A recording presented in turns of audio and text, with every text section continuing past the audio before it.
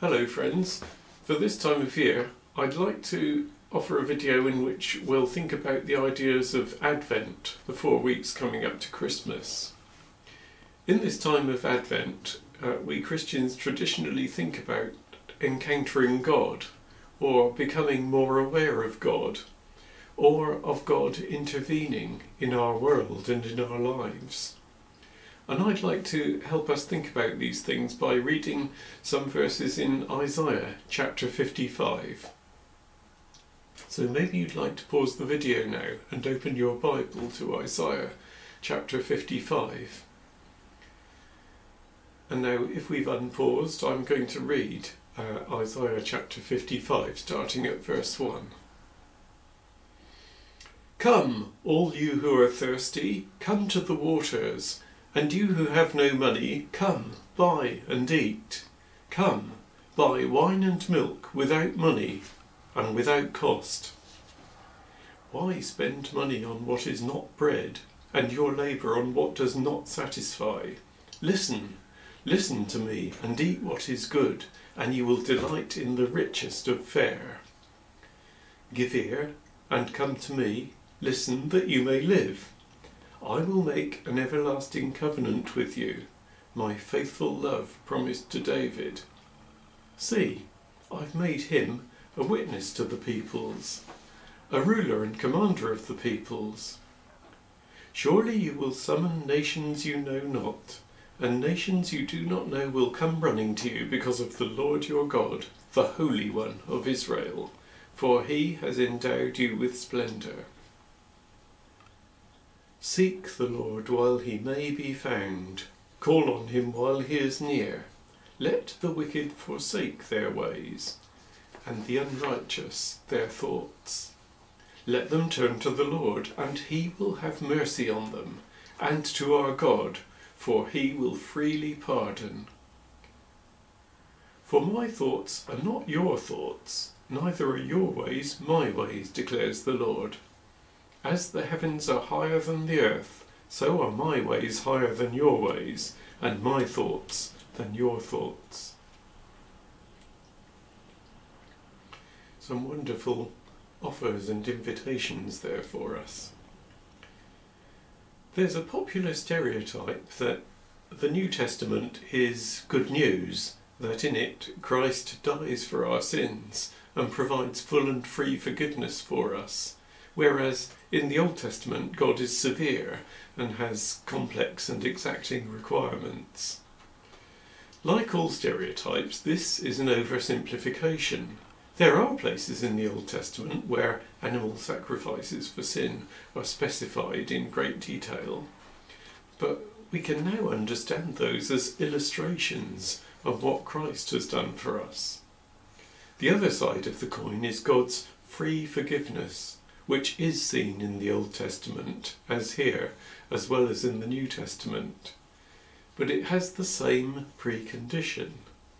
And the passage we've just read makes it clear what this is, how it works. God requires of us repentance. Let the wicked forsake their ways, and the unrighteous their thoughts. Forsake is the key word there. Repentance, I think, is when we recognise our sin as the bad thing it is. When we're enabled to see sin as God sees it, not how we usually see it. And then we recognise it and we say, I no longer want this sin to have power in my life. I don't want it to be part of me. That's not easy to do. But the good news is that when we do that, God steps in. God, as we read, will have mercy. He will freely pardon. That's what he does in response to our repentance. Okay, there is obviously a clear difference between the Old Testament and the New Testament. The offer of free pardon is there in both, but in the New Testament we learn also the cost of it. The fact that God had to offer the terrible death of his beloved Son to achieve this sacrifice, to provide this forgiveness for us. That's just hinted at in the Old Testament, but becomes very clear in the New. But when we learn of that, it becomes obvious how God can make this unconditional offer, why nothing in our past can be too bad and exclude us from his forgiveness.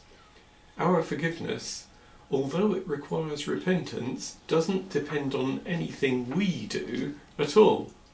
Jesus' death for us pays for it, pays for everything, and that is a great enough sacrifice, no matter how bad we think we are or what we think we're guilty of. Well, when God says, "My thoughts are not your thoughts," and so on, that's, I think, a warning to us to recognise who he is.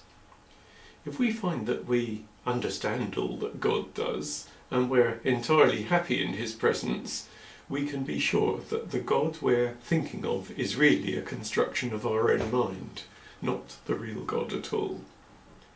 Because God's ways and God's thoughts are above and beyond ours. We can only receive humbly what he reveals to us. We must never forget that. But I'd like to conclude by going back to the earlier verses in that chapter 55. Here it's striking that God's blessings aren't described in the way that we might have thought. We're not told of being in some kind of super church or temple, or sitting on a cloud playing a harp, as the stereotype goes. His free offer sounds more like a party, and it starts now, not after death. The new life he offers us is a joyful one from now on.